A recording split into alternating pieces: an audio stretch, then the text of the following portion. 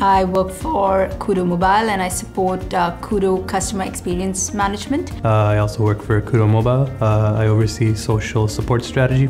Given the day that we're in, everyone wants instant answers. No one wants to wait on hold. There's an expectation that, that if you're not able to answer me within my desired frame of time, that you're gonna score poorly with me. And part of the move or the shift to adopt a virtual assistant through Ada was to better manage those expectations and better deliver on those expectations. Ada came in and we delivered on the promise of converting over 50% of our incoming calls to being contained within the virtual assistant, which is huge.